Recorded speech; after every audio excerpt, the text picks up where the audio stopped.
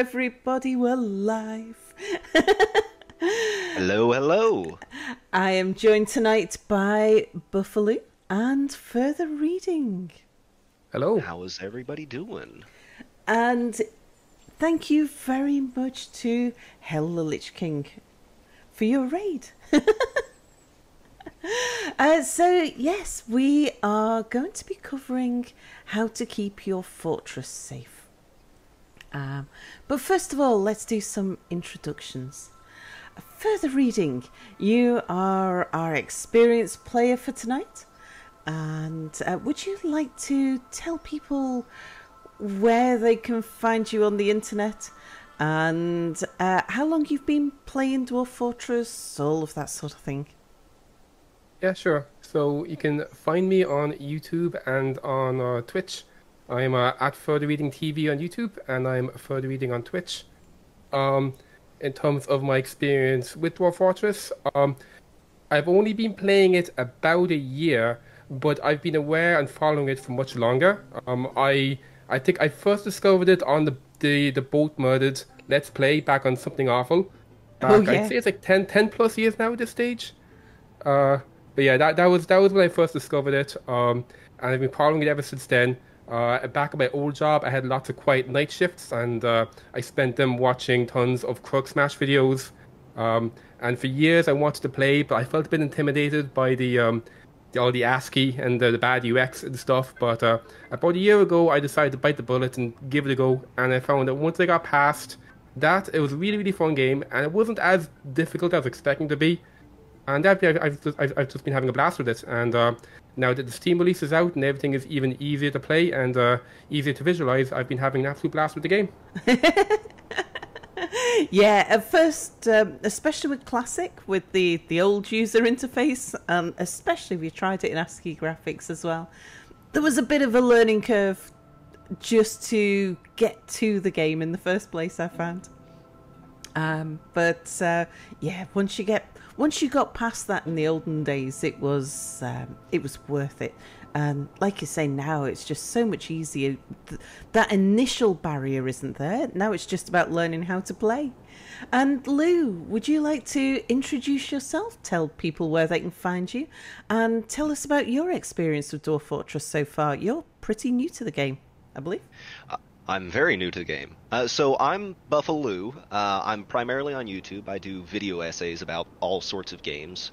I got my start through trying to make my own game, and I did a video essay on Ultra Kill, and that actually blew up more than any of my other devlogs that I was doing. So I switched over to doing primarily video essays, and I did a video on story generators and used Dwarf Fortress as kind of like the main example of what a story generator was, and that video blew up. So I've been getting back into the game recently. My experience is primarily back in around 2013, 2014. I saw Quill18 playing the game using the Lazy Noob Pack, which had like Dwarf Therapist, DF Hack, a few other things in it, and it actually had a tile set to bypass the ASCII graphics entirely back then. And I had played that for a few months, but eventually I put the game down in favor of other games like RimWorld and other things that were just a bit easier to play. But with the Steam release, I'm actually trying to get back into it, and I have a single fortress going right now that's a couple years in, and it actually ended up starting kind of with a skull-cracking start. My woodcutter ended up chopping down like his second tree. Like, we had just arrived, chopped down a second tree, and it fell on him. So I had to learn all about how to set up a hospital and fix broken bones and stuff like that. Dear. So, yeah. So that's where I'm at right now. But he did live, and now the fortress is a couple years on, and he's going strong. So. And you're making a Let's Play video out of that, I believe? Yeah. So my plan is, where my story generator video didn't really have a story from Dwarf Fortress, I'm going to put out a new video about this fortress I'm doing right now to actually give a proper example of a Dwarf Fortress story. Yeah, yeah. That way people can see that example, because Yeah. I didn't really have that before. And so let's get into today. Oh, and I should say about stories. So on a Saturday, I usually try to prepare a story from Dwarf Fortress. I haven't got one today. I'm saving that one for Monday because I think we'll have more time on Monday for a story. And I've had an offer. Packrat from the Minecraft fame has offered to, if anybody finds a story within Dwarf Fortress and you would like your story read out on stream, he is happy to voice it over for you. So yes, that offer goes out to chat and to everybody. If you've got a Dwarf Fortress story and you'd like it to be read out by Packrat, then send your story through to me. The easiest way is to put it on, is to write it up on the Dwarf Fortress subreddit and to tag me so I can see it. We shall get Packrat to read it out because he's got such an awesome doom-laden voice. That'd be cool. Right, let's get into this. So today we're looking at how to protect your fortress, and we're starting with this fortress that I've got here. So we're looking at my screen at the moment. And for those of you who in chat who have been around for some time, this fortress might become familiar. This was the very first fortress that I did on the Kitfox streams. We did it as a tutorial fortress, a play along with Sal, where we worked through the tutorial, the in-game tutorial. And I thought we'd have a quick look at the most basic, the earliest of defences. So this was a way to keep everybody safe-ish, almost everybody, and pretty safe within about 2 weeks of arriving. So by the time you hit the second month of spring, you've got a way to keep yourself extremely safe. And it's to do with hatch covers and how hatch covers work. So there are a number of monsters, enemies, who can break hatch covers. But they can only break hatch covers that are below their feet. They can't break hatch covers that are above their head. So in the very start of a fortress, what I'll do is I'll sink a staircase down. This particular one's a bit weird because we only had this little patch of growing area. There wasn't much that I could do we didn't have much soil in this place. But yeah, otherwise, if we go down, then you see this staircase then ends. There's a corridor that goes across, and then there's a staircase that goes up, with hatch covers across the top. Now if I lock those hatch covers, there's no way into the fortress anymore.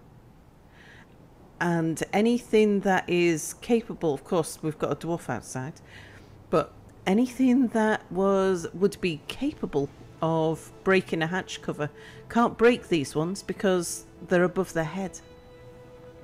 So as a very early way to turtle, I best open this so that the guy outside can get in.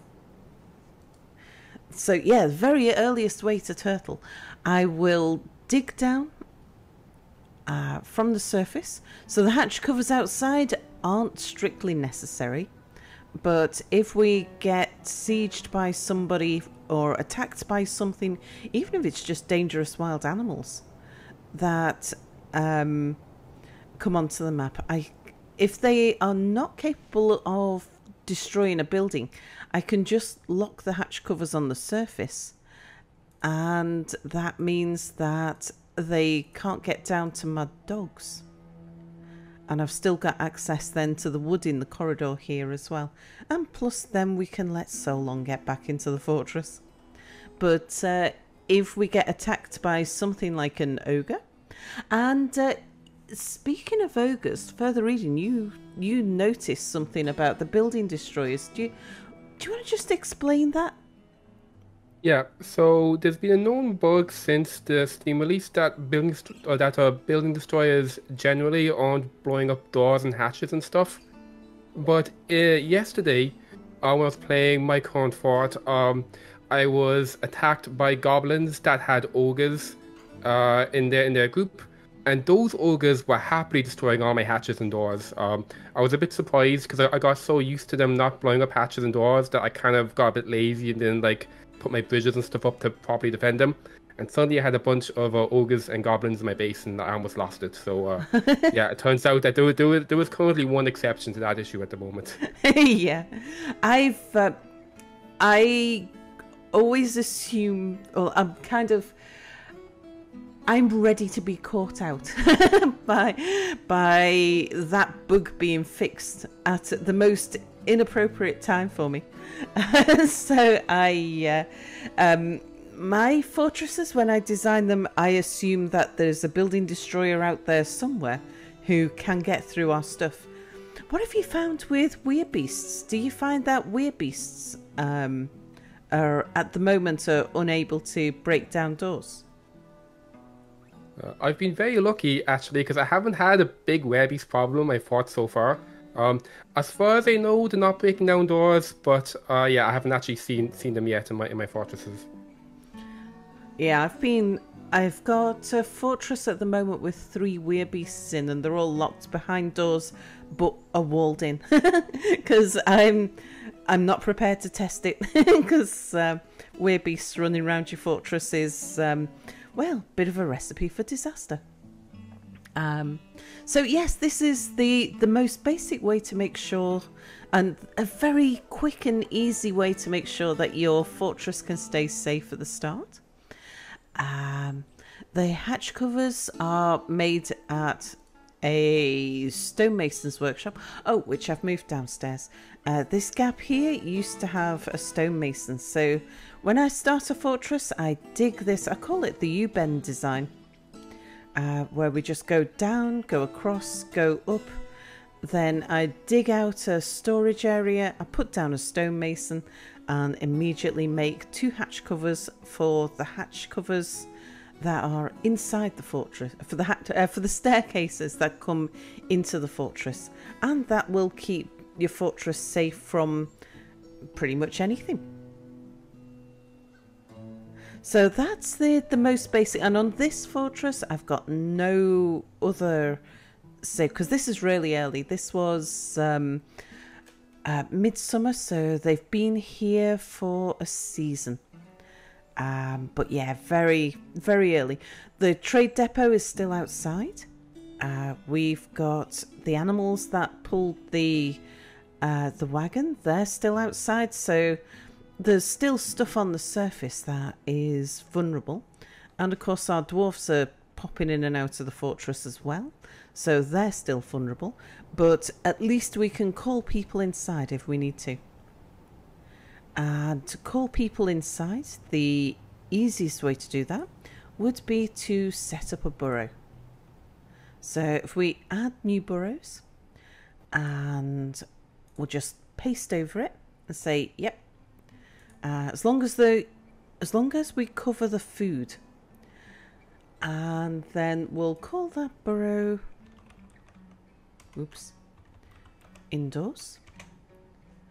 We'll say don't use the workshops that are outside the burrow.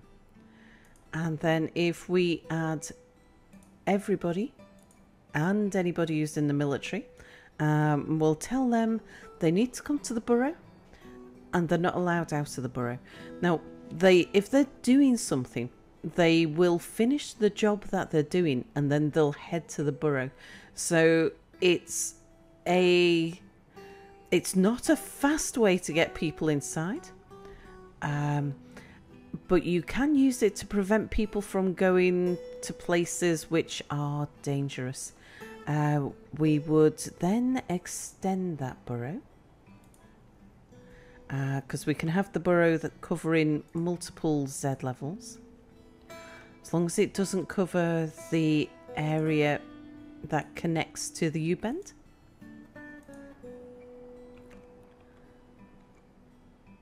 We'll have that come over here as well. Let's zoom out a little bit. And you can paint the burrow over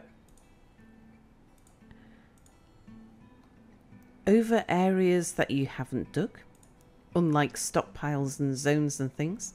That way we can include areas where we plan to dig but we haven't dug yet. I've got an area up here. There we go. So that burrow now has everybody assigned to it. And nobody should leave. So Solon should be making his way indoors. I think he's carrying some wood or something.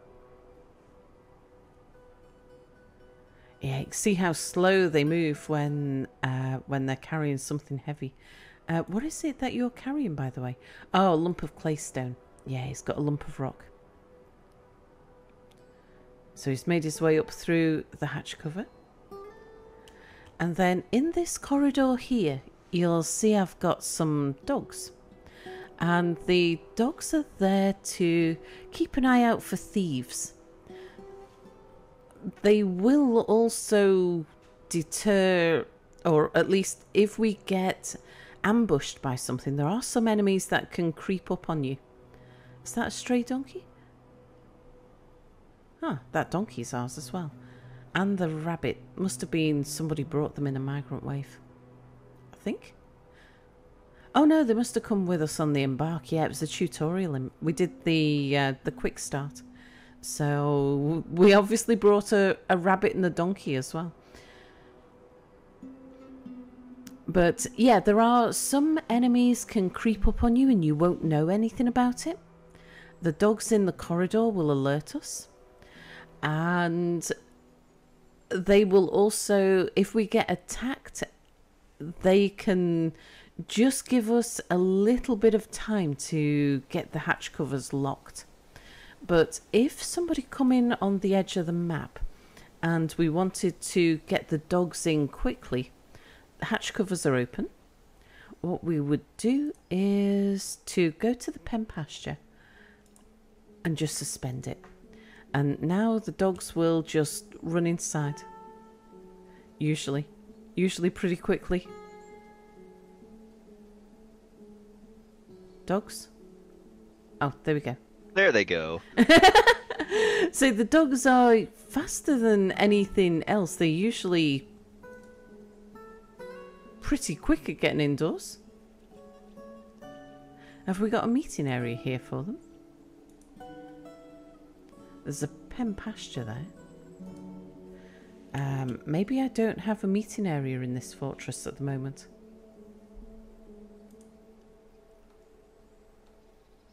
That's a weaponsmith's guild. That's a dining room. Let's put down a generic meeting area. That should call them in.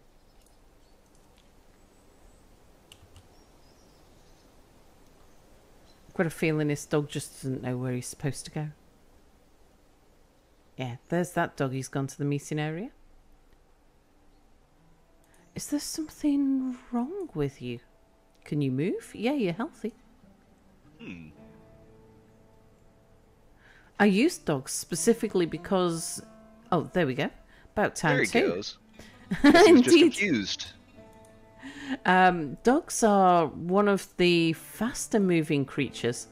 And usually the moment you suspend their pen pasture, they dash straight for the nearest meeting area. Okay, so with those locked on the outside, that means that wild animals and things can't get in. These ones on the inside means that building destroyers can't get in. But let's unlock those again. And now if I go to the dog zone and unsuspend that, someone will come and bring those dogs back to here. Except I've still got the burrow active. So if I now suspend the burrow, the dwarfs are allowed back outside again. They'll only come into this corridor because those hatch covers are locked.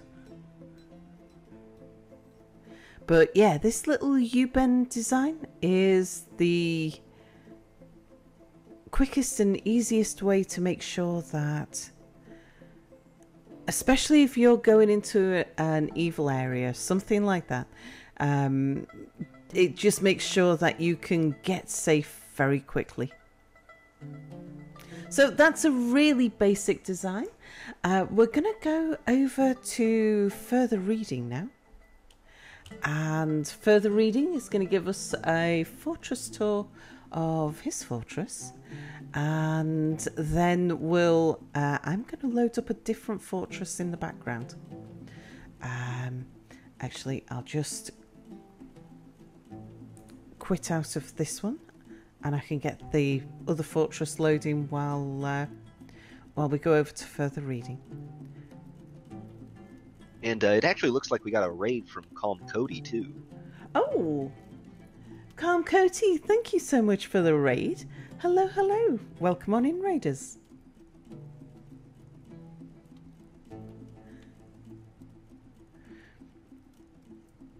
All right, let's... I can't move you over there while you're working. Right, well, I can get this loaded up. Plane of Dawning. Yep, that's where we want to go. Right, while that loads, let's switch over. We shall bring you over here. Okay, further reading. Would you like to show us your fortress? Okay. You're on screen. Oh, awesome. So here we are in our race spells. It's a Joyce Wild jungle. And in the middle of the jungle, we have this lone tower. And this is the entrance to my base. Kind of like what Sal did. I've got a dog. But my dog is chained up in this tower. So then he can look out and see enemies start sneaking in. They'll come in this way. Usually the way that the enemies tend to attack me in this map is they always come here from the east side. So they come over here. And the way I got this road set up is the enemies will always try to follow the shortest path, while our wagons will avoid traps. So as the enemies come in, they're going to come up this way and they get caught in all these cage traps, while any wagons will keep going around and get down here. Uh-huh. And why, just curious, I've never seen a blue biome before. What did you say the biome was? It's Joyous Wilds. So, yeah. So Joyous Wilds would be the most savage version of a good biome. Yeah. Yeah, and then there's also for terrifying biomes, they'll have, I think it's purple and brown, and they also have like eyeballs and stuff going off the ground. Yeah. It's pretty awesome, yeah. But yeah, this is the good version of that. It's very pretty. You mentioned actually, BuffaLou, about losing a dwarf really early. I'm just going to show you down here. We have a skeleton. This was my expedition leader. Oh dear. He just decided to jump off the cliff one day. It was really hard. Just randomly decided to jump off into the cliff. And, wow. Yeah, and I've got like, I think 2 or 3 different artifacts that just are about him and about him dying. My dwarves are obsessed with him for some reason. But, but yeah, that was our early death. But back anyway to the tour. So this cavern's actually pretty deep under the ground. It's I have it placed below the first cavern layer. So we have this big tunnel to get down from the surface. So keep on heading down and down and down. And this area is pretty exciting. So this is part of my defenses, where if they keep going here to the left, this brings them to my trade depot. And I currently have this bridge closed. This brings them to what we're calling the Hell Corridor on my stream right now. Which is a corridor that's full of these upright spears. And these spears are connected to these pressure plates. So when an enemy steps on the pressure plate, the spears will go down. And when they step on it again, they'll go back up. So as the enemy comes through here, they end up killing all their friends. It's it's pretty savage. This won't work on trap avoid creatures, I believe, but you can set these up to like levers in your base or pressure pads in your base that your own dwarves or your own animals are stepping on, and then it can just be automatically going up and down all the time. Well, this one is a bit more cruel because I have them killing their friends instead. But this is like an alternate way down. Well, friendly people will keep going down here to the left, so I'll keep going down again. Again, here we go down below the cavern layer, and we end up here in our big trade depot. We actually have, I think we've got 3 caravans here at the moment. Yeah, we've got 3 dwarven caravans coming to visit us. We've lots of trading going on here. Over here is our dungeon area, which never really gets used. I don't have my tavern open to the public, so not much fights happen and not much of the villain stuff happens. And that's also like a good way to keep yourself safe, is to just have less stuff open to the public, and then there's less villains trying to cause problems for you. Oh, and I just want to thank Napsa for the raid. Welcome on in, raiders. Nice one. So this is like my main industrial area, which is very boring looking. I always have trouble trying to make my industrial area look really pretty. It tends to be very functional, with just a bunch of big stockpiles, a couple of little quantum stockpiles here and there. If we head up, we head to our social area. I've got my guilds, we've got my temples over here. We've got a nice big tavern up here. And a trick I learned off of Reddit the other day is you can put your barracks inside of your tavern, and then as your dwarves are training, they'll be watching people.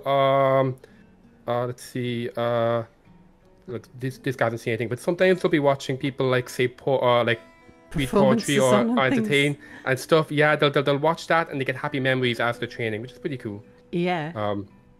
We also discovered that, and we found this out on the last Saturday night stream, is that you can, if you set your tavern up as a dining room and then add the dining room as a meeting area, which is also a tavern, you can have a dining tavern.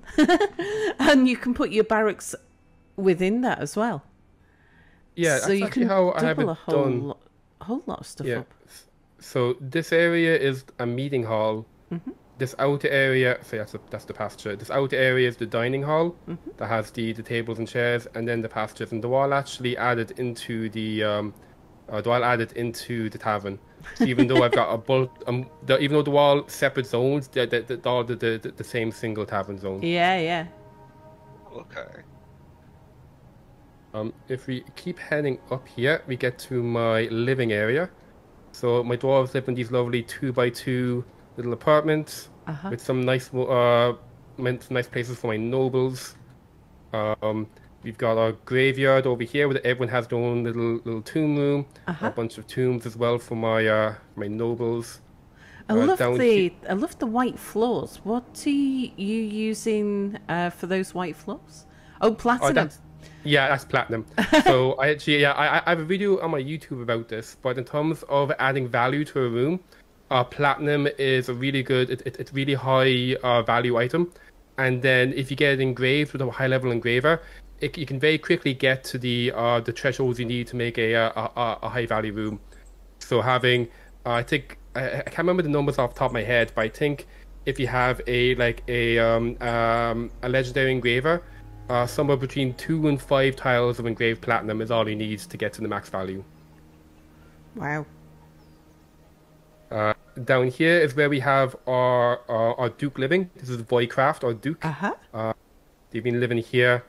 And then over here is where the king lives. The king has his throne room overlooking our lava pit, where we throw our prisoners down when we're done interrogating them or stripping them. So as he's holding court, bodies will fall down behind him. This is a very grim fortress. Chat seem to like it. Yeah. If we keep heading up, we get to, this is kind of the entrance area. So we got my hospital over here. All my kitchen and cooking stuff. Lots of food. We got a lot of food. We use the food for trading. I think this is where I make my soap. I use oil for making my soap. And then we have a big cloud of animals here. This is like my last line of defense in case anything gets through everything else. So you got some giant dingoes and hyenas and some tigers and stuff. It's a big menagerie over here. And then this is where we have our prisoners ready to be pit.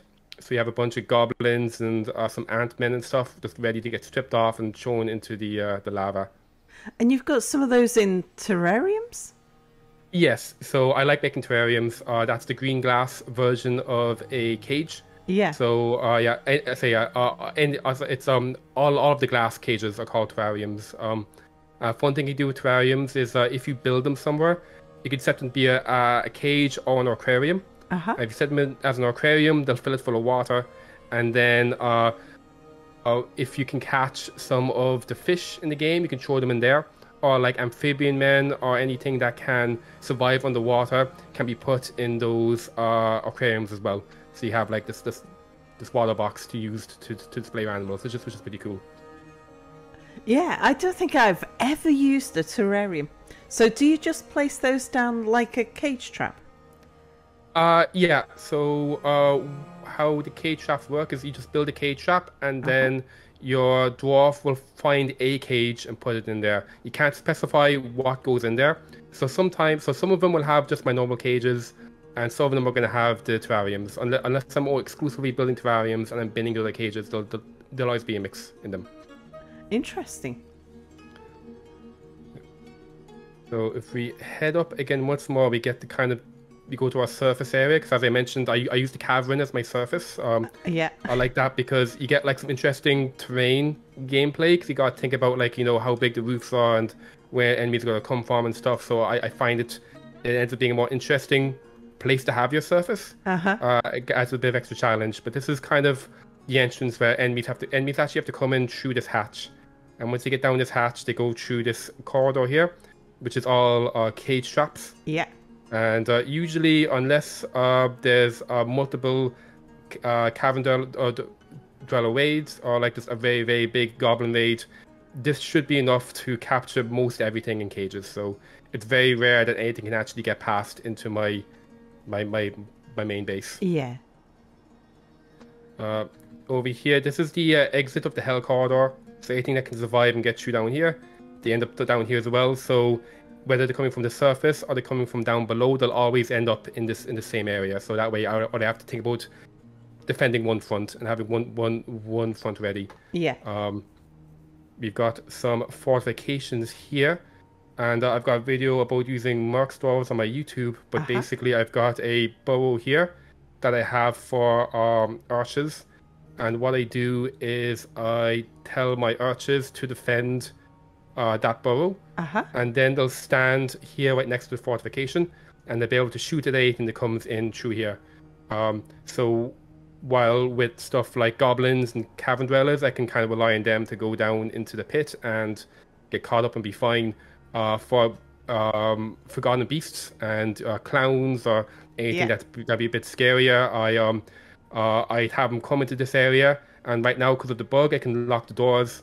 But in future, you can see I actually have some bridges getting built. Yep. So I use bridges to seal him in there, and once they're sealed in, then my archers can pretty safely kill him and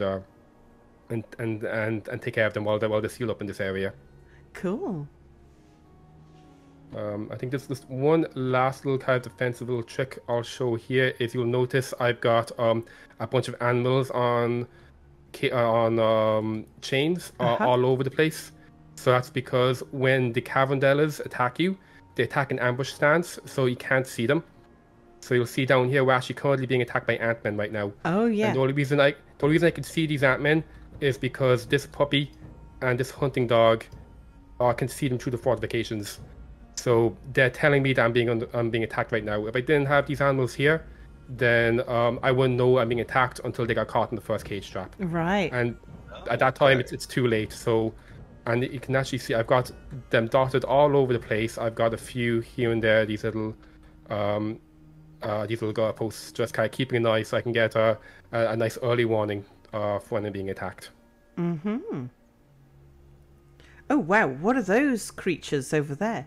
I can see next to your unicorn. Yeah, those. Those are Jattlers. Jattlers are really cool. So they are they're a very large cavern dweller. I believe they're like as big as an elephant, I think. I'm not entirely sure. but they're really, really big. They breed pretty fast, so they're good for like a grazing animal if you want to get access to a bunch of meat and leather.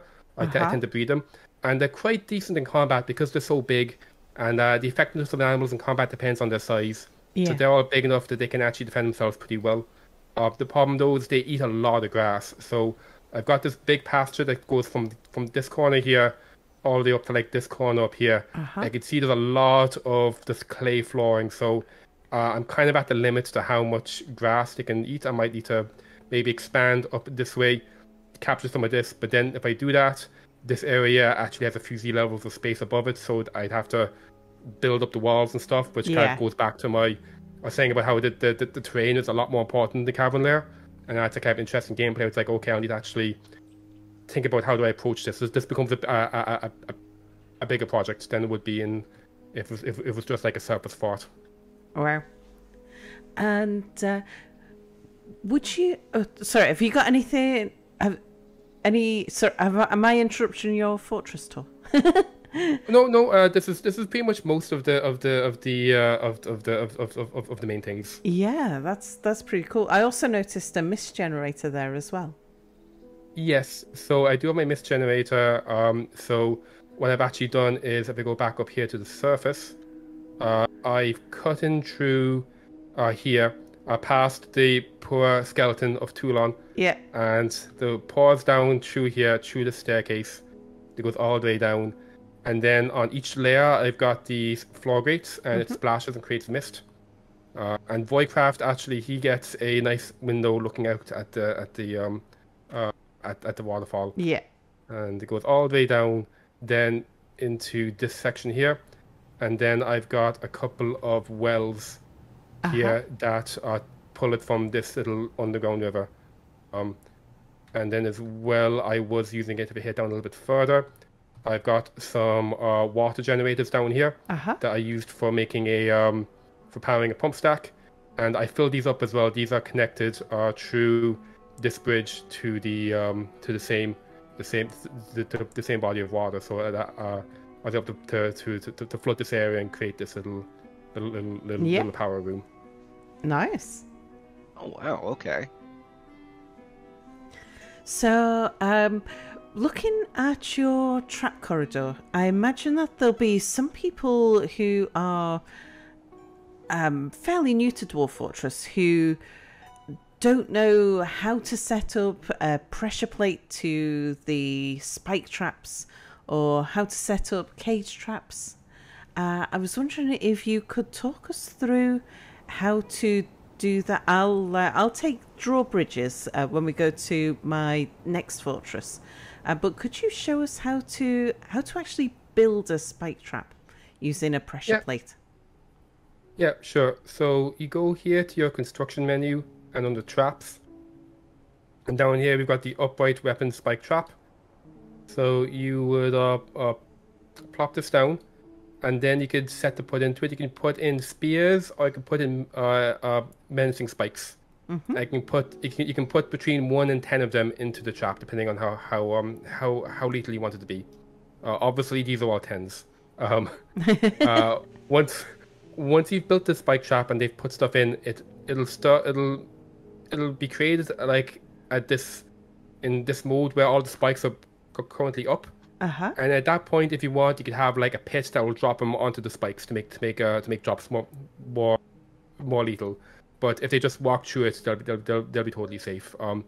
Then, in order to link it, you have to build a pressure plate, and you build the pressure plates again. It goes traps, pressure plates here, and you build it. When you build it, you actually have to set what will trigger it.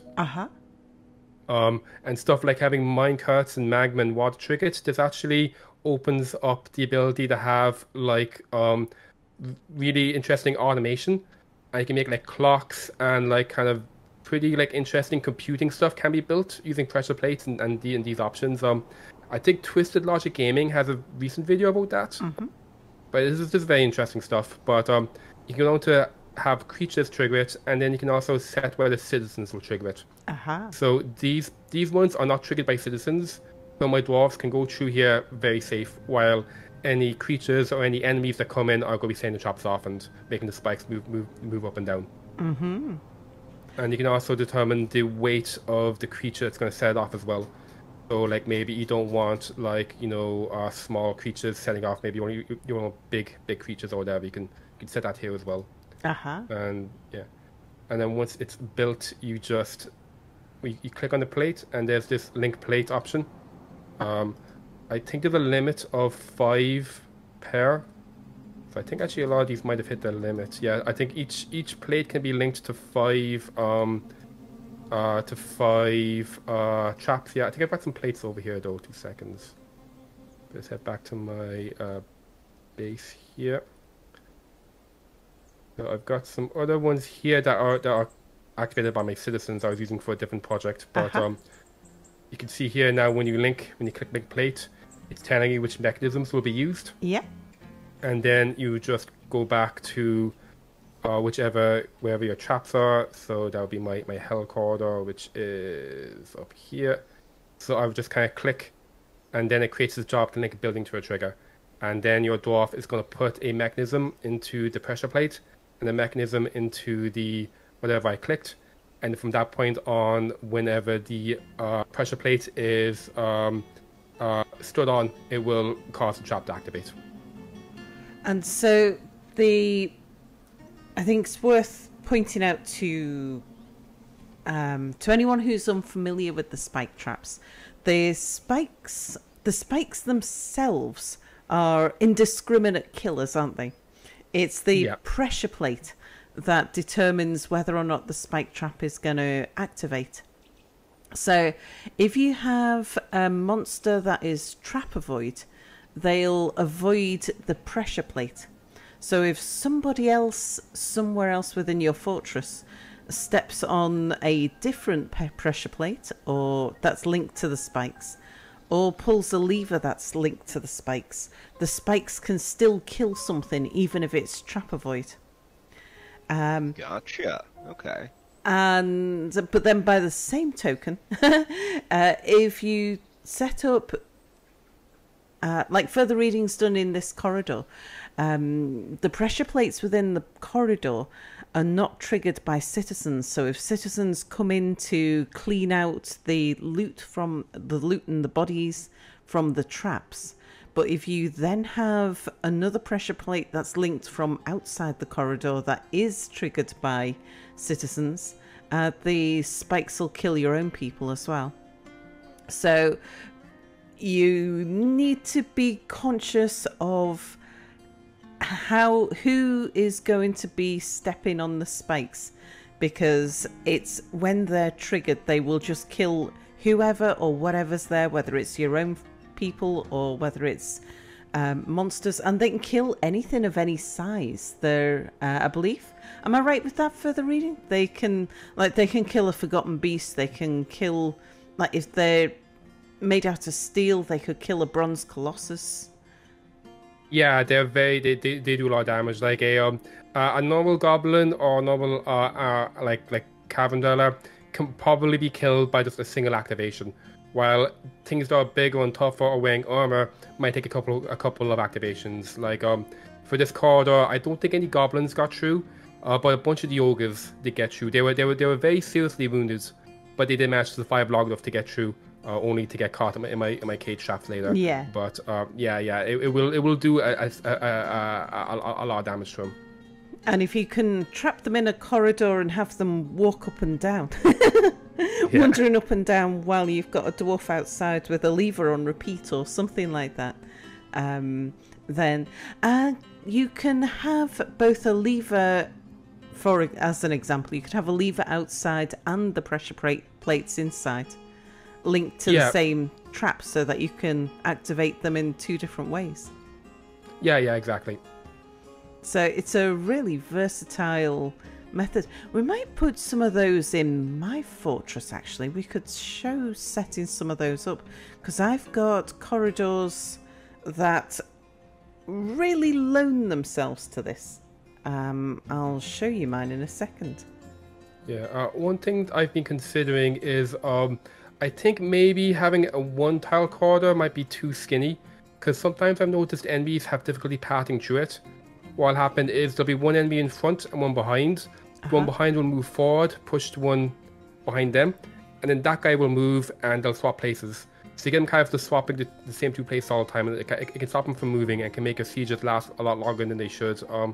So I'm considering maybe in future I'd have it like a 2-tile wide corridor instead. It's a lot more expensive in terms of materials, but it means that the enemies will get through it faster, and that means you can just sort out the siege a lot quicker. Interesting. I suppose that also let you like stagger your pressure plates and your spike traps as well. That way you have 2 different aisles that are activating at different times. Yeah. Cool. I actually do have 2 questions. Yeah. One of them is with the mechanisms for like the pressure plates and the traps. Is there a distance limit on that? Like, how far away could I set up a lever inside my fort? There's no limit. Yeah. No limit at all? Okay. No. And then the other question I had was, I noticed you were using quite a few ramps instead of like staircases. Is that a defensive option, or is that a stylistic choice, or what is that? So in terms of this part here, this is all ramps because if I get wagons in a caravan, they can't go down staircases. So this has to be ramps, otherwise I can't get them. While in other places, I built them just because it made more sense. Like, I think I think it's more of a stylistic choice, like where I don't really need them. But the only place you really need ramps would be your main entrance. Make sure that the wagons can get down to your trade depot. Cool. Okay. And do you have any kind of gate that blocks off the trade depot, or? Yeah. So this is a bridge here. And this is linked to, I've got a bunch of levers here in my temple. So when I get attacked from the surface, I can pull this lever, and that's going to close up access to the trade depot. And then I pull my funnel lever, which is going to open up the hell corridor. And that lever is actually linked to both this bridge and this bridge down here. So they both open up, so now anything can go through this way. And this will close up. And that way then, when the enemies come down, they have to go down this way, and my fort is completely safe from anyone who might be a bit more cleverer and realize that, hey, the hell corridor was a bad idea, let's just go this way instead. Gotcha, okay. Cool.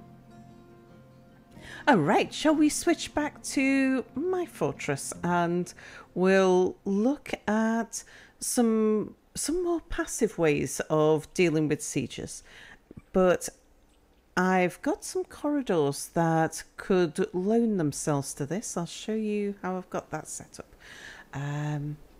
Right, let's just move your fortress over there. And so, yes, we're back in the fortress that we've seen on this stream a fair amount.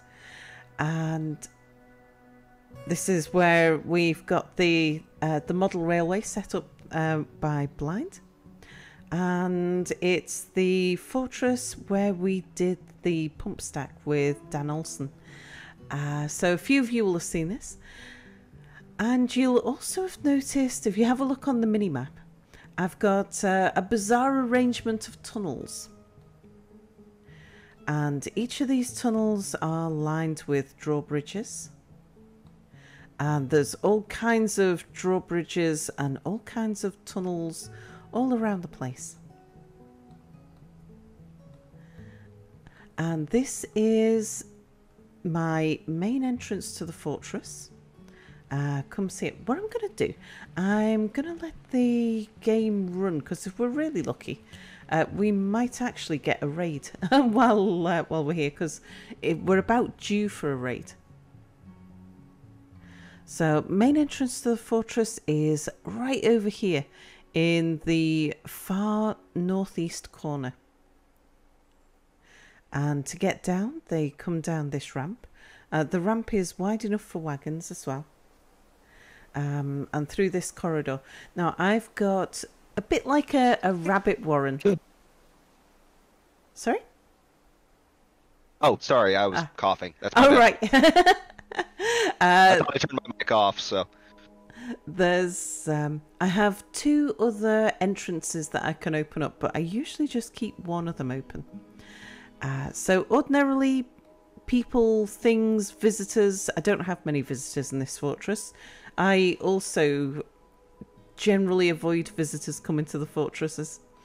But wagons, traders will come down this corridor here and then turn a corner here and head into here where I've got my trade depot.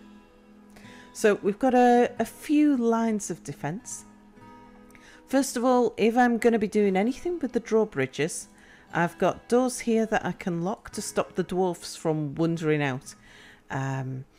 You never quite know when a dwarf will take a fancy to something in a corridor that's got a bunch of atom smashers running or something.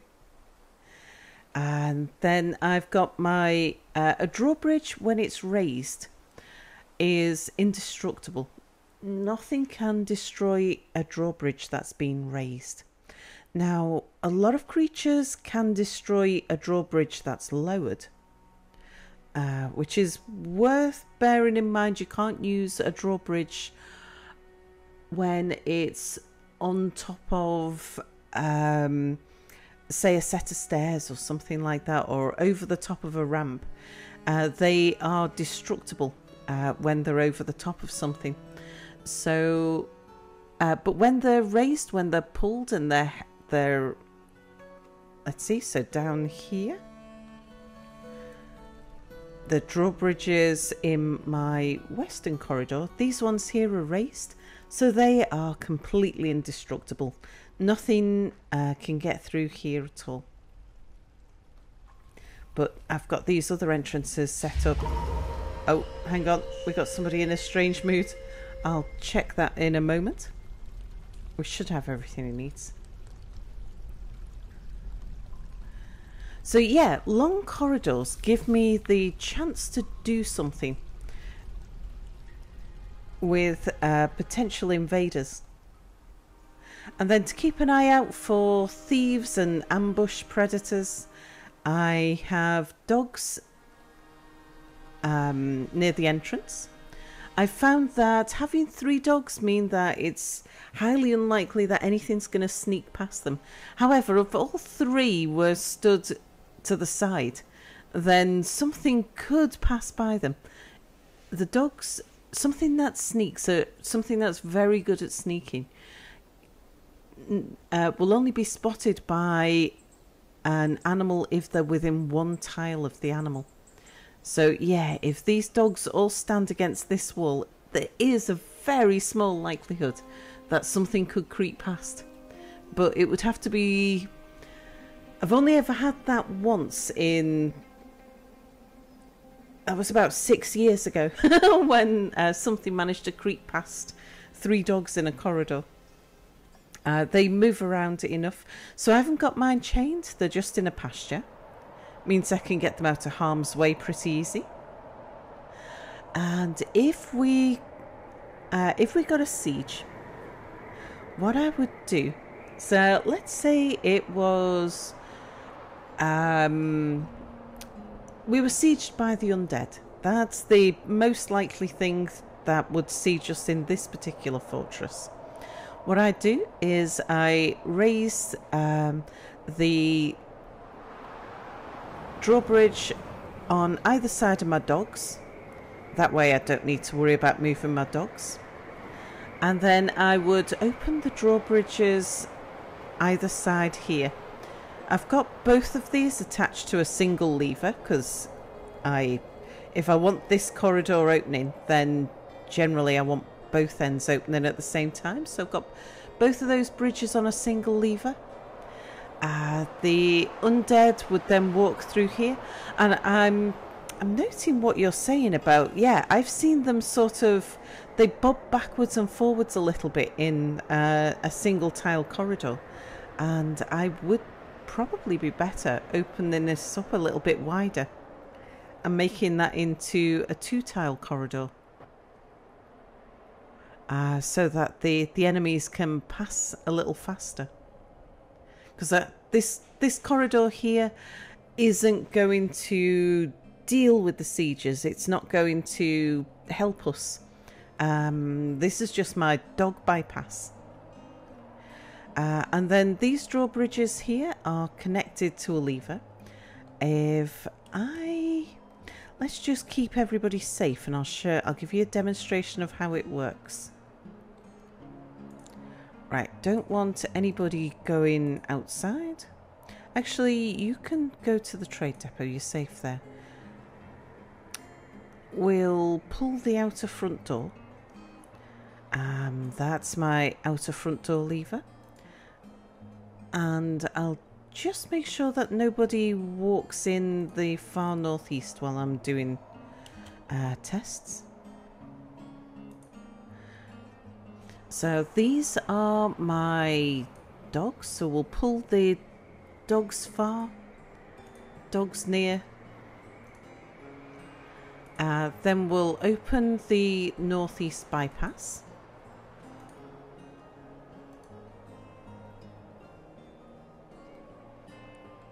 Okay, so we've got this drawbridge is now raised so that the dwarves can't get into this corridor. Oh, I've raised yeah,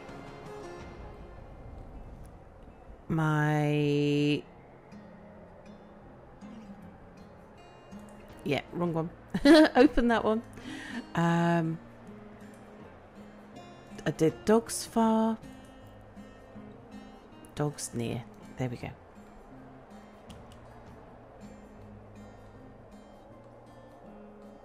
Okay, we'll lay that one down.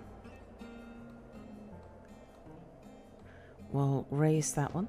So I've just got this one raised here because we could get a human caravan coming in soon. But imagine that one's open. These ones are open. So the enemy would pass through here. And as long as it's something that we can crush. Now my fortress is cut off. So there's nothing to... because I've got this raised, that means that enemies can't path inside my fortress. So I've got a dog sat in a room here. That is my bait dog to attract the enemies in.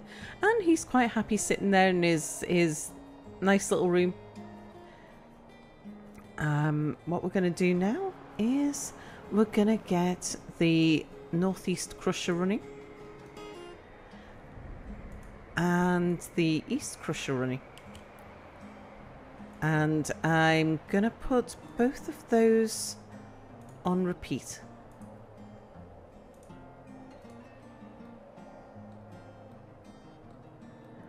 And what we'll see here, this pathway where things like the undead will come in. The drawbridges here will be raised and lowered. And they're fairly slow.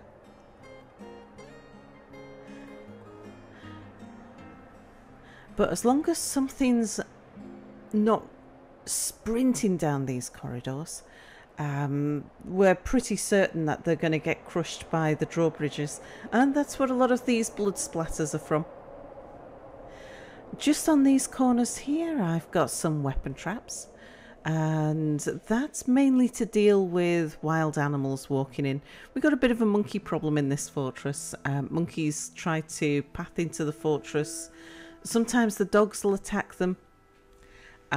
If I see that a dog's been fighting a monkey, I'll usually call the dogs in and then just put my military in this corridor. Most of the monkeys will get taken out by the weapon traps on the corners. But yeah, you can see how these bridges just going on repeat will kill almost anything. Could I link multiple levers to the same atom smashers to speed up the lever pulls? I could, but I've got them on separate levers for adaptability. And because the kids will pull the levers, and I've usually got kids sitting around doing nothing.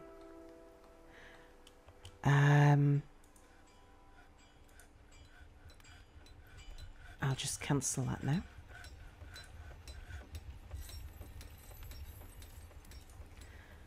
And I'll open my base up again.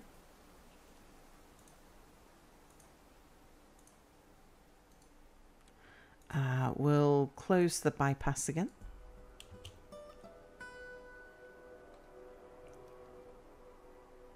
And we'll open the front door again. Oh, and I just need to check that...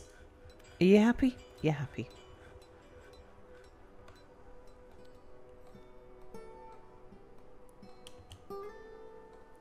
Okay, fortress is all opened up again.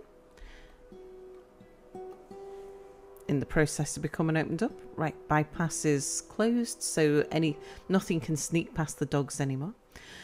Now, some creatures are too big to be smashed by a drawbridge. So we need to bear in mind some of those bigger creatures. If we had a dragon come in, or a titan or something like that, then if we tried to crush it with the drawbridge would just break into pieces. So we can't crush large creatures, which is why I've got a corridor here. This corridor's got cage traps in. Now, a lot of creatures can get caught in a cage trap. So goblins could walk through. A lot of the undead will get caught in cage traps as well. But I don't want to be dealing with lots of things in cage traps. Mostly I just want to crush them, which is why I've got two corridors, one without cage traps and one with cage traps. And cage traps, these are passive cage traps. They're not linked to anything. To put down a cage trap is really easy. You go to traps and then cage trap. You place the cage trap. I haven't got any... Oh, I've not got any mechanisms because the door will still be closed down here, is it? Oh, probably because I'm out of mechanisms then. I'll need some mechanisms making so that we can have a look at some spike traps.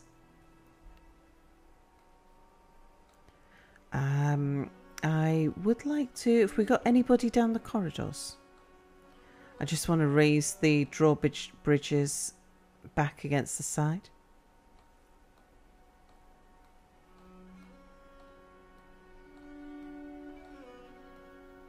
Got a quick question for you. So, what happens if you raise a drawbridge with something on it? Like, could you drop it in a pit, or...? If you raise a drawbridge and something's on it, they get catapulted, which can be anywhere between doesn't injure them, it just stuns them, through to outright kills them and there's just a smear of blood on your roof kind of thing. Okay. It's a bit variable what happens if somebody's stood on a drawbridge when the drawbridge is raised, which is why I've just locked these doors here to stop my dwarfs wandering out while we stand these drawbridges up. So if one of those large creatures that cannot be crushed were to stand on one of those drawbridges, would they just like bop their head on the ceiling, or what would happen? It would just break the drawbridge because they're too heavy. Too heavy? Okay. Yeah. I'm just going to go down to my mechanics workshop. I'm going to tell you to make me some rock mechanisms.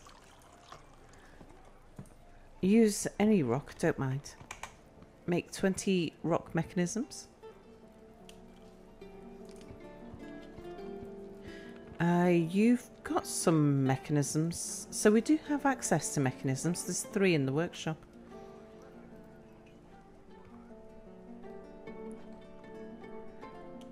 Does mechanism quality, or like what it's made out of, change anything at all?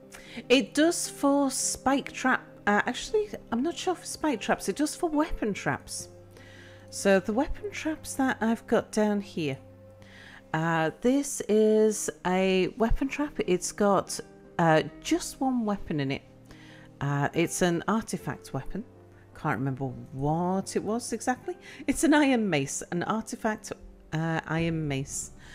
And when you have weapon traps, they will occasionally jam.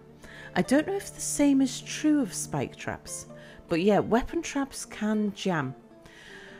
The more weapons you have in a weapon trap, the more damage those weapons will do, but the more likely they are to jam. But the better the quality of mechanism, the less likely they are to jam. Gotcha, okay. I don't know, further reading, have you ever seen a spike trap jam? I haven't seen him jam in this fortress, but I've already actually had one siege from the surface, so I'm not sure if my sample size is big enough. But as far as I know, I think I saw someone say on Reddit, or maybe I saw it on the wiki, that it's only weapon traps can jam. I'm 99% sure that only weapon traps. Yeah, that's the only one I'm aware of that can jam, but I can't say with an air of authority that nothing else can jam, but I think it's only the weapon traps that jam. Chat's saying it looks like strawberry jam. So we've got a way to deal with the masses. The goblins can get crushed by drawbridges. The undead can get crushed by drawbridges. We're dealing with sneaks and ambushes using our dogs. They can detect them. And they're war trained, so they can put up a bit of a fight as well. We've got a way to bypass the dogs and protect the dogs. And then for a lot of creatures which are too large to be crushed by my drawbridges, we can catch those in cages.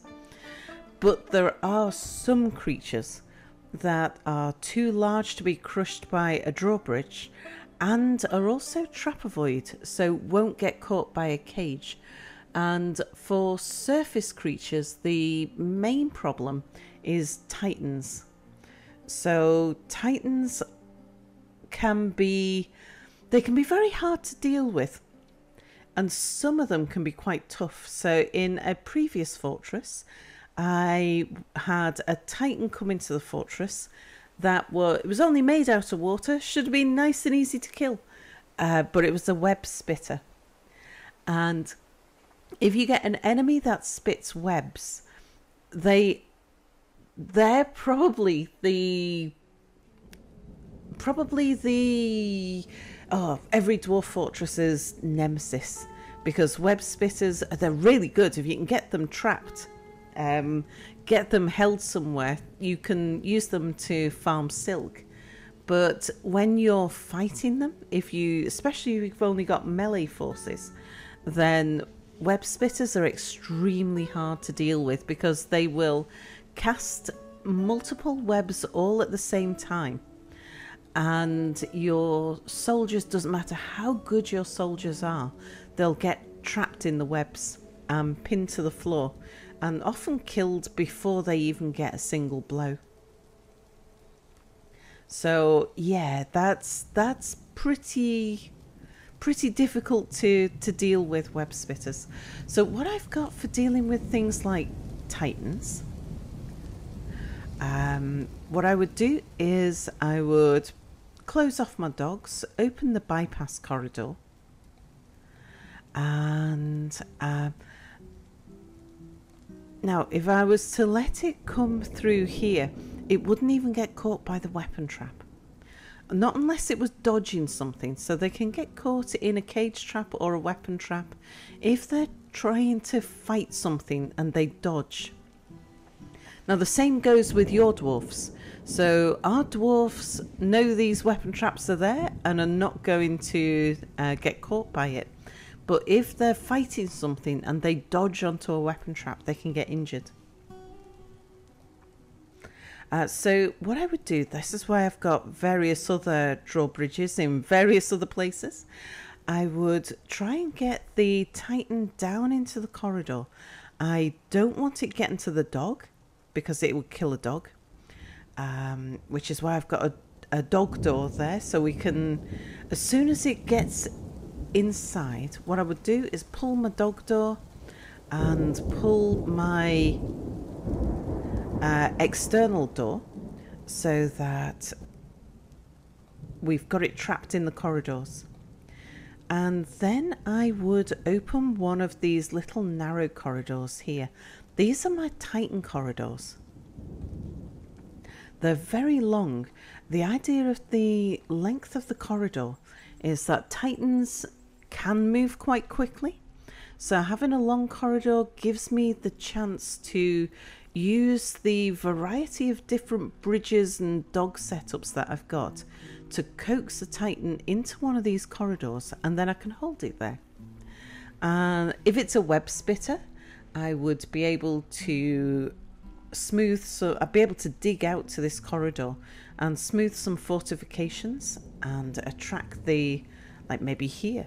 I've got some wall here where I had some valuable gems that I dug out. I could remove a bit of wall here. We could smooth along here and position some dogs here so that the Titan had spit webs at it, and we could farm it for silk. And then what I would normally do, without spike traps, what I would do is hold the Titan in the corridor until I need it.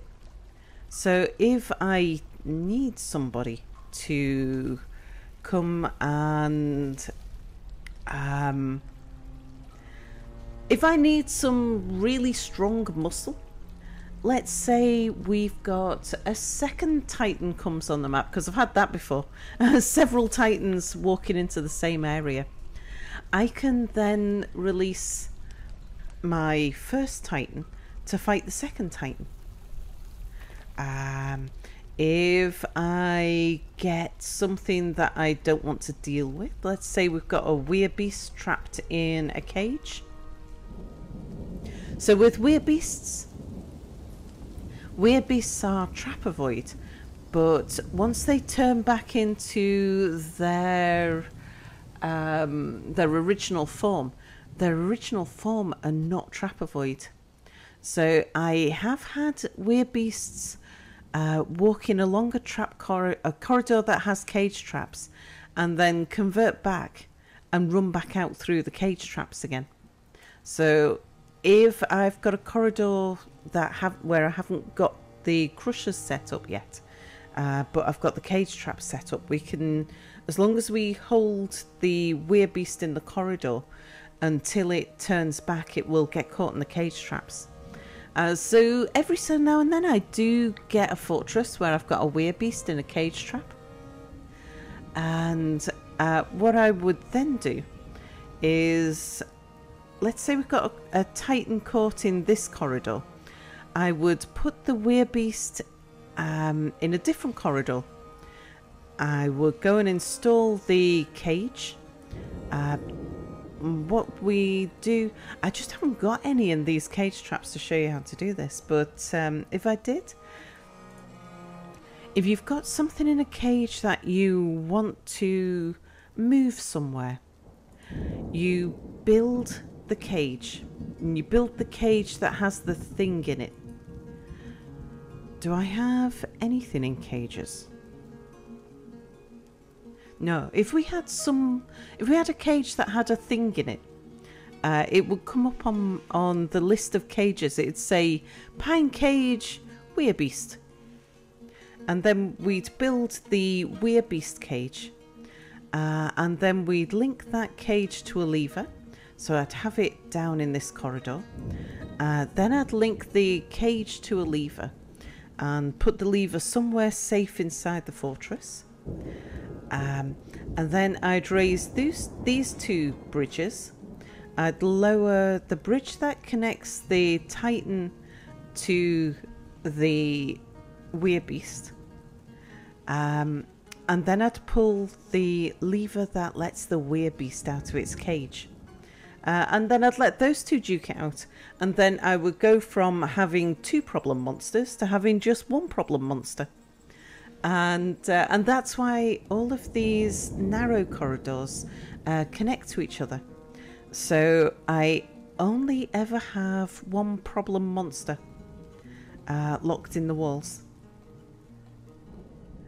If I get 2, 2 will soon become 1. But yeah, what we can do is set up one of these corridors with a bunch of spike traps. I think that would be a good idea. I should really have that bypass raised as well. Right, so if I open up, I think we'll use this one here. What are the numbers you have?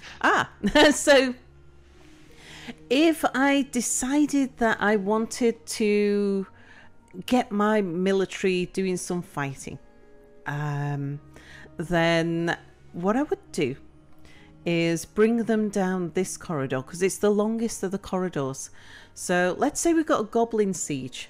When goblins move down into a corridor, they tend to move in formation, and they will come down here. Goblins move quite slowly, and they move in a long string. So I would let them start walking through, and then as they started getting down to probably about here, yeah, as they started to approach door number 7, I would pull this drawbridge, and then I'd start pulling all of the other drawbridges, and that would trap them into little pockets. So I would end up with some of the goblins would be trapped here, some would be trapped here, some in this pocket, some in that pocket, some in this pocket. And there'd be small pockets of goblins. Same with the elves. If elves attack, a lot of the time they will just sit on the surface to ambush you. But sometimes they will, when they come down, they tend to bring lots of animals with them, and they will funnel down in formation, and you can split them up into small groups. So what I would do then is I would have my military positioned probably about here, and then I'd just lower gate number 7, and I'd let the enemy come round the corner and let my military deal with pocket number 1. And then once this area, whoever's been caught between gate number 6 and 7, once we've dealt with all of them, I'd get rid of the corpses so we don't have to deal with miasma. I'd let any injured soldiers get treated. Then I'd come back up, position my soldiers here, and we'd open gate number 6. And then we'd deal with whoever was trapped in this area. So by having all of these a long corridor with several interim drawbridges, I'm able to make sure that we don't have to deal with overwhelming numbers. Even if we're being attacked by hundreds, we'll be able to split them off into pockets of sometimes 3 and 4, sometimes maybe 20. Okay. And the numbers are to tell me which lever to pull. Oh, okay. That makes sense. So why would you actually fight them one group at a time instead of just dropping the drawbridge on them? So when we drop the drawbridge on them, it destroys the bodies, which is a good thing, but it also destroys the loot, which is a bad thing. Ah, okay. Usually, I destroy the body, in this fortress at least, I'm quite happy to destroy the bodies and the loot, because we've got huge quantities of iron, huge quantities of flux, so I can make as much steel as I want. There isn't really anything that I need off the enemies. But if I had a fortress where I was short on iron or flux, or I didn't have a source of carbon to make steel, I might want to make sure that I catch some enemies so that I can take their loot off them. Yeah, that's the situation actually in my fort at the moment. I've got no access to Fluxstone. But luckily the Ant-Men, because they've got 4 arms, they carry with them 1 weapon and 3 shields, so I get a lot of metal out of them. Okay. Are they carrying anything decent, or is it just iron, or do they have steel stuff? They will sometimes. They'll have a mix of copper, bronze, and steel. Usually, each ant will have at least one steel item. At least so far, that's been the case. That's. I still find it hilarious that the ant-men come with like multiple shields. Yeah, it was quite funny early on because they had so many shields that my Marks dwarves couldn't hit them. And I was trying to make a plan for training where I would leave one have his shields, I'd tie him up to a chain, and then my dwarves would shoot at him. And because they wouldn't hit, they keep him alive and be able to keep training. But they got too good too fast, and they just started killing him. I've got this image of like the Ant-Man just like constantly holding up different shields with different hands blocking them. That's bizarre. Things you don't think about except in Dwarf Fortress. Multiple shields. Yeah, but I think what we'll do is we'll set up one of the corridors, one of my Titan traps. We'll put down a bunch of spike traps. Let's see. Yeah, we've got a little bit of time. We can do that. I'm just wondering actually which is the best of these narrow corridors to use. I might do this one because it's nice and easy to break through. So if I just remove those walls there, we can put down a bunch of spikes here. Right, dwarfs, onwards.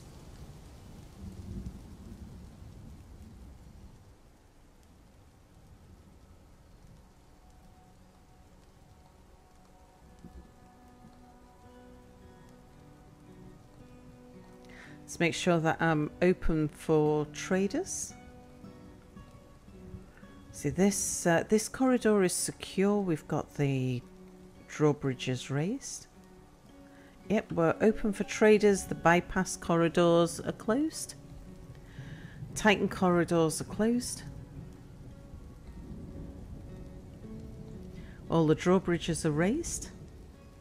Dwarfs can get in and out. Okay. Right, let's build some spikes. So traps. Upright weapons spike trap. We'll start there. In fact, I've got some spare weapons, some spare artifact weapons. I think I'll put down... Actually, I know I've only got 3...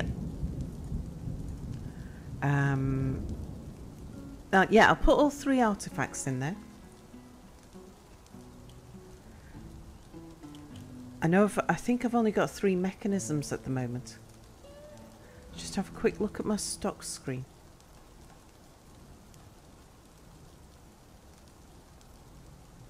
Yeah, I've only got 3 mechanisms available. So I'll just put 1 down for the moment. And since this is a fortress of levers, I'll attach it to a lever. So levers are under machines.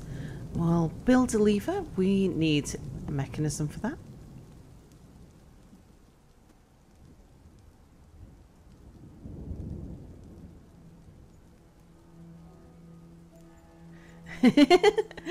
And Tekard's going to be on one of our streams soon. Is commenting on how hard we go on security. Tekard's fortresses, he just tends to stab them a lot. Really hard and a lot.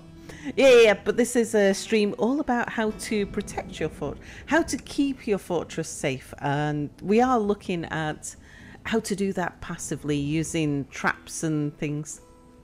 I should also show people how to build a drawbridge as well. If you want to build a drawbridge, then it's under construction and bridge. Now you've got 4 different... You need to set the direction... Oh, sorry. Bless you. 4 different ways to set up a drawbridge. You can have it so that it will, when it raises, it raises to the west. So if I put it here, it would raise to the west, and it would raise up against this door here. So if I put a drawbridge here and raised it to the west, oh, summertime, it would block off that doorway. Then we've got raise to the south, raise to the north, and raise to the east. And then this one is retract. So when you pull the lever to retract, the drawbridge disappears. So you can't use a retracting drawbridge to crush anything, but you can use it to drop enemies into a pit. And you can have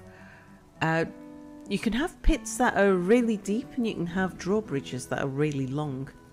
And you can do retracting drawbridges on a repeating cycle. You just need the drawbridge to be extended for long enough for enemies to try and walk on it. You want to set up minecart grinders in your next fortress? Yeah. What is a minecart grinder? So with minecarts, if you set them up right, you can have them so they go in a circle and never stop. And then you make that the path into your base, so enemies will pass through it. And if the cart is going fast enough, it just bumps into them and kills them. Oh, okay. Yeah, minecarts can be quite deadly. Could you also use that for, like, automatically moving stuff around your fort, by any chance? Yeah. That's how you're supposed to do it. Oh, okay. That's the primary purpose. Well, in that case, you could probably kill two birds with one stone. With a grinder, you would normally have it going in a circle to make sure that, and have it so it's constantly speeding up and speeding up and speeding up. They then also become very dangerous for your own dwarves as well. So, okay. Yeah. But they certainly serve both purposes. I just want to show how long a drawbridge you can make. So I think it's 31. Now this would be a retracting drawbridge. And if I say, sure, use chirp blocks. So if there was a pit under here, we got something to path over it and then pull the lever, this drawbridge would just disappear.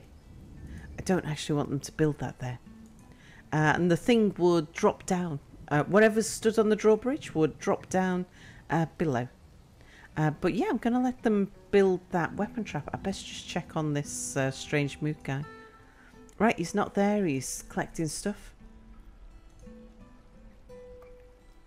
Right, let's let them build this weapon trap.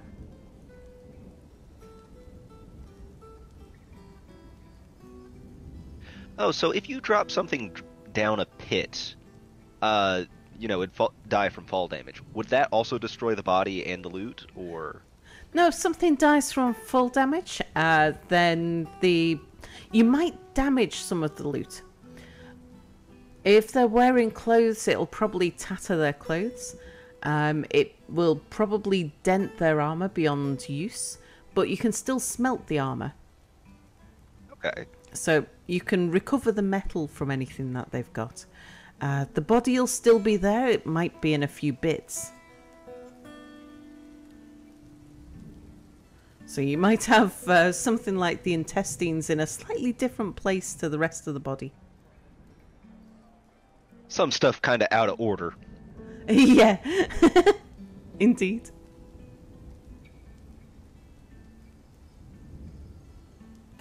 Yeah, not dosha approved. Dwarven OSHA. There's a lot of things in fortresses which are dangerous to dwarves. So it always feels very dwarfy to have traps and devices to deal with enemies rather than just straight up fighting them. feels very human to fight. It feels more dwarvy to use devices.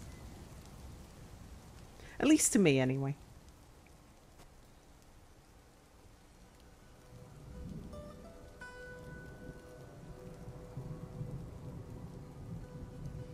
Okay, dwarves are working on it. Let me make sure I've got a few mechanics.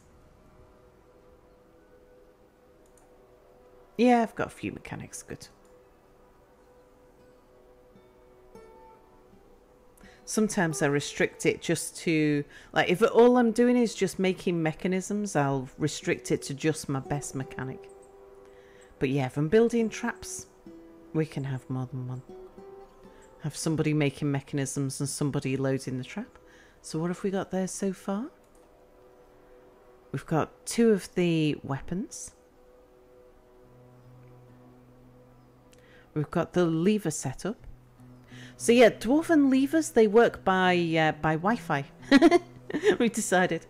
To connect something from a lever to a drawbridge or a cage or a door or a hatch or a floodgate. The levers are really, really versatile. That's the word. So if I wanted to link a lever, all I've got to do is click a building to link to the lever. And we can't link it to a workshop. We can't link it to a table. Those cages are not installed. We can link it to a drawbridge. We can link it to a door. I'm looking at the message here. What else have we got around the place? Does linking it to a door automatically lock the door if you click the lever? Yeah. Oh, okay. So I think there's a limit of... I'm not sure if it's 5 or 10 for a lever. But there is a limit. Pig iron mace. Thank you, Azarath. Yeah, there's a limit to how many things you can link, but you could link. Can we link to a cage trap? Not to a cage trap because they're passive. I know for pressure plates it's a limit of 5, and I think it's the same for levers, but is I'm it? 100% sure. We can link to gear assemblies. We can link to track stops. So you can activate and make track stops active or inactive. What exactly does that do? That would disable the track stop so that the minecart wouldn't use the stop. It's the only way. How can I describe that better?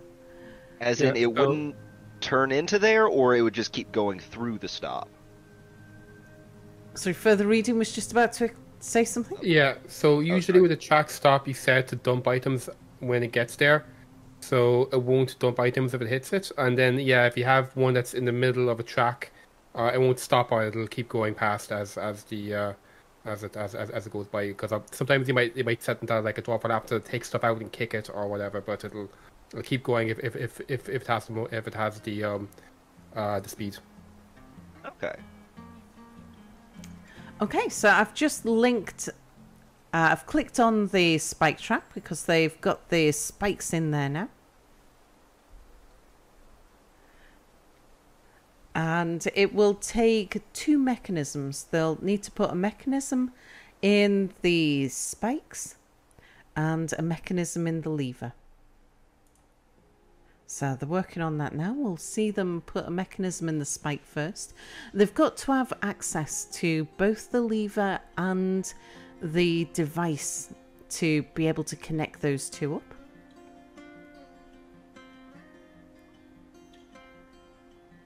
But yeah, the levers or pressure plates, to use those 2 things as triggers and to link them to spike traps or drawbridges, It's really, really simple.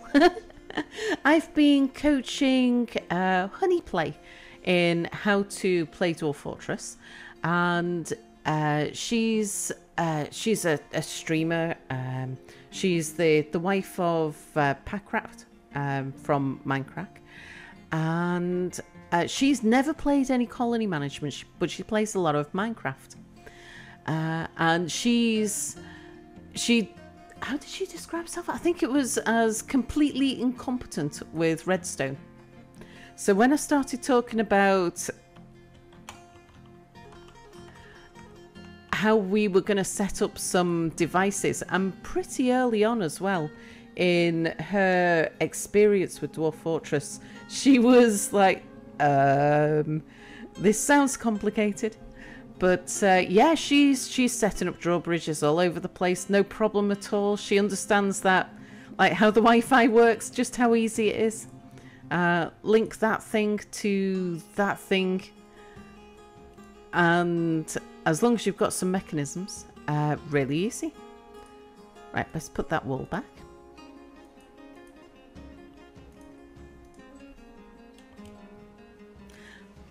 And there we go. That's how easy it is to build a spike trap.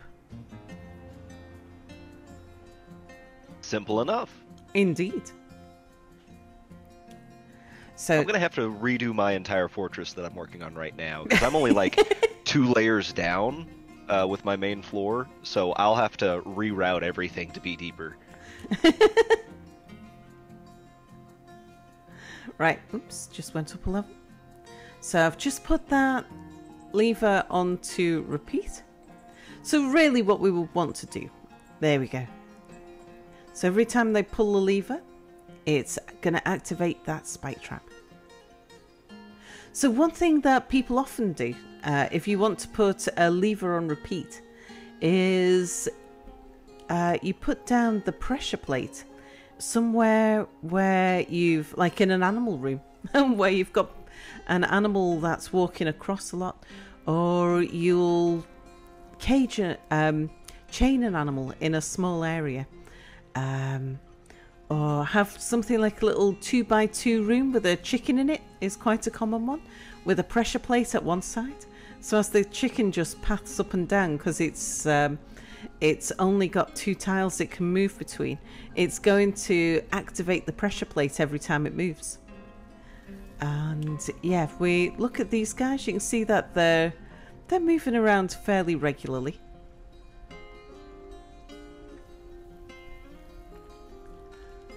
So yeah, something like a pig, because they'll move to root up some grubs from the ground. Pigs and birds don't need to be fed underground, so yeah, it's just putting a pressure plate down. We probably need mechanisms for a pressure plate. No, we don't actually. Okay, we would want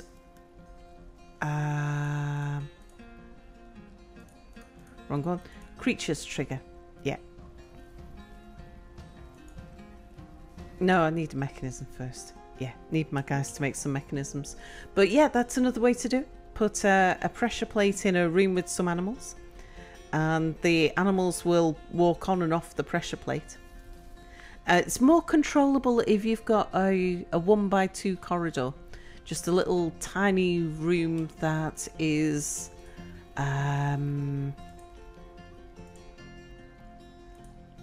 that kind of size, with an animal walled inside it, or even just with a door on it, with a pressure plate at one end and the animal in a pasture in the other, held within that 1x2 area, just walled in, door on it. And yeah, that'll keep the animal walking backwards and forwards over the pressure plate, which will keep your spike trap operational. But at the moment, I think the kids are playing with it. So if you were to set up a pressure plate like that, is there a way you could like enable or disable the pressure plate itself? That way it's yeah. not constantly going? Yeah. So it Would you would. just like have a separate lever going to it? No, you'd be able to go to. I haven't got a pressure plate to show you, but in the same way as the spike trap here, I can disable the command to pull the lever on the pressure plate. What we can do is tell them we can switch what triggers the pressure plate. So yeah, there's always, with the triggers, there's always something where you can switch on and off. In fact, I should let FurtherReading answer that one because he uses them so often. Yeah, so for pressure plates, so once you've built them, you can't turn them off, as far as I know. I think maybe if you forbid it, I'm not sure actually if you forbid it stops, but as far as I'm aware, maybe someone in chat might know for sure, but as far as I'm aware, once the pressure plate is linked to something, it'll keep activating it. So you want to make sure that if you are linking it to like a spike trap or whatever, that once it's linked, your dwarves are never going that area because it'll always be going. It'll always be going. I guess if you have like an animal turning it off and on, you could maybe move the animal out of the room and put the animal in the room when you need it, or something like that instead. Oh, so you can't change what triggers it afterwards? I know for sure that you can't change the trigger, but in terms of making it completely disabled, I'm 99% sure that you can't even disable it once it's built. It'll always be activated. You need to actually I'm looking here at my pressure plate in game, and I think I can let's see. Based off the tooltip, I'm not sure if forbidding the mechanisms is actually doing anything. And there's no option here to actually change the triggers. So you'd have to uninstall it, like say, or if it's triggered by an animal, take the animal out. Yeah. Okay. So the benefits of the levers are that you can stop it from activating a little easier. But yeah, moving an animal out of it. Or changing the pasture zone as well. So if we had an animal in a pasture, if that room that it was contained in was a 2x3, say, a 1x3, and we had the pressure plate at the end. Let's put the pen pasture across the pressure plate to start with. It's not going to show up very well against the blue. There we go. But so at the moment the animal would be in the top two. If we wanted the animal to be in the bottom two, then we could extend it to there and remove it from the top. Somebody would still come and pet the animal to let the animal know that it now belongs in the bottom two. But you could have a doorway in between so that as the animal goes to explore the third square, you just lock it out. You could do something like that to make it easier just to move the animal backwards and forwards. Just extend the because doorways, I think I'd probably use doorways to do it, because you could even have a setup. Let me find somewhere where we've got a bit of a clearer space. I've got ideas on this now. So, Enoch in chat is suggesting to use minecarts to activate the pressure plates. Oh yeah, you can do that too. You can control them by just taking the minecart away. That's actually that's a good idea. Yeah. That's fantastic. I suppose you could actually make a clock with that just by having the cart go in a circle. Yeah, I've done that in the past. Instead of having somebody pulling a lever to make my crushers work, I've had someone pull a lever to trigger a minecart, which would then go round and round in a circle. You've got to, with something like the minecart going over a pressure plate, if the pressure plate is going to trigger a drawbridge, the drawbridge needs enough time to lower and enough time to raise. So you've got to get your minecart track's length, the right length, so that it triggers it at the right time. I think, from memory, I think it was something like 400 ticks you needed, or it might have been a 400 length minecart track. I can't quite remember. It was quite a long track. I needed it to go around to do a repeat on the drawbridge. But yeah, what I'm thinking here is I would do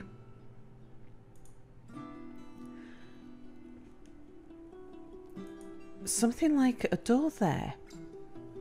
Oh, I haven't got my keep building on. A door there and a door there. I'd have that walled in. Just use closest on that.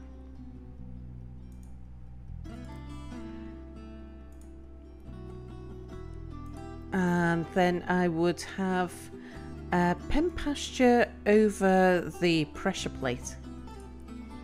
And then I'd have a meeting area outside.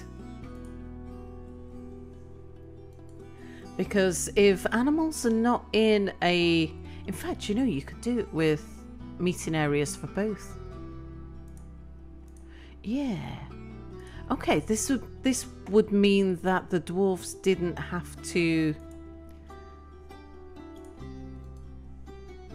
the dwarves themselves wouldn't have to get involved then. So if the pressure plate is here, we'll mark the pressure plate, since I don't have any mechanisms. We'll mark the pressure plate as that blue square. Then if I wanted the animal to walk backwards and forwards over the pressure plate, I would suspend that meeting area, because if animals have got nowhere to go, they path to a meeting area. And then this door I keep locked so that the animal's always in one of these two areas. I'd probably keep the middle one locked until I wanted them to move. Then if I wanted them away from the pressure plate, I would activate that one and suspend that one. So the animal would move through into here, and then I could lock the door behind it to make sure it doesn't wander out onto the pressure plate. Simple enough. Yeah, that means that the dwarves don't have to get involved then in moving the animals around. Huh. There you go. Yeah, kind of like that actually. I might try that in one of my current fortresses. Right, I don't actually want them to build all of this because I haven't got anything to link it to yet. But I can see me using that. Right, let's just deconstruct that. Well, time has flown by today. Yes, it has. We're actually coming to the end of the stream. So I'll say, chat, do you have any further questions while we answer? And before we leave, and further reading and Lou, any questions, anything that you want to add before we leave? Questions. I did have a question about the cage traps. Yeah. So, I know if you just use a cage trap, it drops and the animal is suddenly in a cage. Do you have to take care of anything that is in a cage, or is it just kind of in stasis? Can it break out? Does it starve? Does it need anything like that? I thought that nothing could break out of a cage trap. But I believe Scoundrel was telling me that he had a problem where he was using wooden cages, because wooden cages are the lightest. You'll see most of my cages are made out of wood. I've bought them from the elves. Okay, there's a lot there. Yeah, he was catching something down in the down near the magma. He was catching things in cages, and they were setting fire to the cages. But that maybe they were shooting at things, and the cages caught fire, rather than being actually in the cage. So that's true. If you get something like a dragon will quite happily walk into a wooden cage, and that's it. It's trapped. It can't get out. But if the dragon is wandering down this corridor, sees a dwarf or a dog or something, and blows fire at the dog or the dwarf, then it'll burn all of the cage traps and destroy them before it gets to them. But otherwise, it would just walk through them. So it wouldn't see the traps there. It wouldn't know that the traps are there to shoot fire at them. Once it's walked in them, you're safe. But yeah, if it just happens to catch things in its fiery breath, then it'll destroy all the things. There is a tag called gnawer that in theory should allow some animals to eat through a wood cage, but it's not working properly right now. I think at some point when that's fixed, then wooden cages will become less reliable. But yeah, as of right now, nothing can break out unless the cage itself gets destroyed. So something like a giant rat might be able to gnaw through a wooden cage. Okay. I've never known that to work, so I don't know how. I'm guessing that's been broken for a while. Yeah, as far as I know, pretty much the entire time it's been broken. Right. and people in chat are saying that grazers will starve in cages. Another thing another funny effect with cages is if an animal is pregnant and gets caught, it will give birth inside the cage. Yeah. And you have a ton of animals inside one cage, which is pretty funny. Mm-hmm. I think there are some rumors that animals can get pregnant if the cages are next to each other, but I'm not sure. Yeah, I'm not sure. One thing to be aware of is in certain biomes you can get mischievous vermin creatures like gremlins. Mm-hmm. I once had a giant cave spider in a cage, and it was pregnant, and it gave birth to 3 baby cave spiders, 3 baby giant cave spiders. And then a gremlin came along and just let them all out. Oh, that's fun. Yeah, quite. Yeah. There's also a whole process in trying to safely empty your cages. So you may have seen in my fort, I've got the cages suspended over lava. It's a whole complicated process to make sure you can do that correctly without the prisoners freaking out and escaping. But if you set it up properly, you can safely just drop them through hatches, and they'll either die from fall damage, or they can die from lava, or you can have like a big fighting arena down there that they'll fight each other or your dwarves. Yeah. So you're okay to pick up a cage and build it somewhere. That you're perfectly safe picking up a cage and building it. And if you've got an animal in a cage that you want to move to a stockpile somewhere, that's what the animal stockpile's for. So if we put down a stockpile, we've got a space there, and we turn it into an animal stockpile. I don't want you moving any empty cages there, but any cages that have got people or things in them would now get moved to that stockpile. They're fine picking up the cages and putting them in a stockpile. They're fine taking them and building them, and building the cage with the animal in. They're fine linking a mechanism to that and releasing whatever's in the cage at a distance using a lever and Wi-Fi. But yeah, if you dump them or try to sell them to a trader, bad things can happen. Yeah, it's a whole process, like you say, to safely remove things from.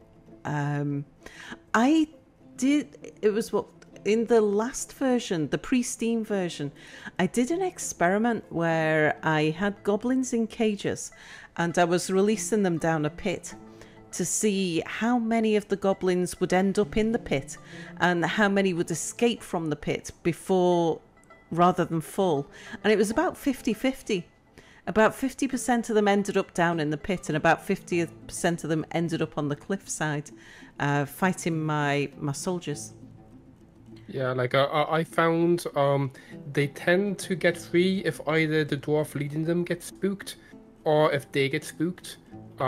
And one way I found that can be quite reliable is to make sure the drop is big enough that they can't really see and understand what's happening at the other side of the hatch. I've been able to pit like 50 plus goblins at once without anyone escaping. And another issue I've noticed as well is if there's animals, like if you have your stray animals in the area, and if the door is open and they can see that you've taken something out, then they'll attack and that will freak out the prisoner and cause them to escape. Aha. Interesting.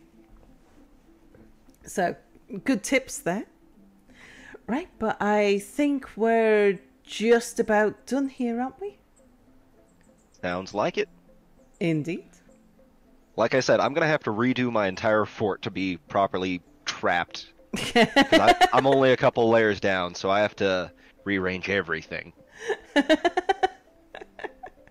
You're doing well in Dwarf Fortress that you're getting into it. When every time you start a fortress, you come up with new ideas of how you want your next fortress to be. That's a really good sign. If you think, I don't want my fortress to look like this, I want my fortress, I've got better ideas, I've got different layouts I want to use, that's when you know that you're really getting into the game. It's a really good sign. Right, well, thank you both, FurtherReading and BuffaLou, for joining me. Would you, just to remind everybody, FurtherReading, you are, how often do you stream? I stream either 3 or 4 days a week. It depends on when I get my videos done. So I do a video every week. And if I get that done in time, I'll stream Monday, Tuesday, Friday, and Saturday. If I don't, I'll just stream Tuesday, Friday, and Saturday. And in fact, next Tuesday is my birthday, and I'm gonna have some fancy fun stream on Tuesday to celebrate that. And what time do you normally stream? I'll start my stream at around 7 o'clock UTC, and I'd finish it at around midnight UTC. Oh, lovely. And Lou, how often do you put out videos? Where can people find you? So I'm primarily on YouTube, and I'll actually stream on YouTube on rare occasion as well. But I try to get a video out once a week, either on a Friday or a Saturday, around 5 p.m. Eastern Standard Time. Fabulous. Right, well, we shall say goodbye here. Thank you both for joining me. It's been a delight. It's always nice to look at devices and traps and thank you so much, FurtherReading, for your fortress tour. You've given me some ideas for sure. I'll be redesigning a few things. I'll certainly be coming and hanging out in some of your streams because you usually stream as I'm setting up my stream. So I'm usually lurking around in streams at the time that you're live. So I'll certainly be hanging out in some of your streams. So thank you for joining me. Let's go find somebody to raid.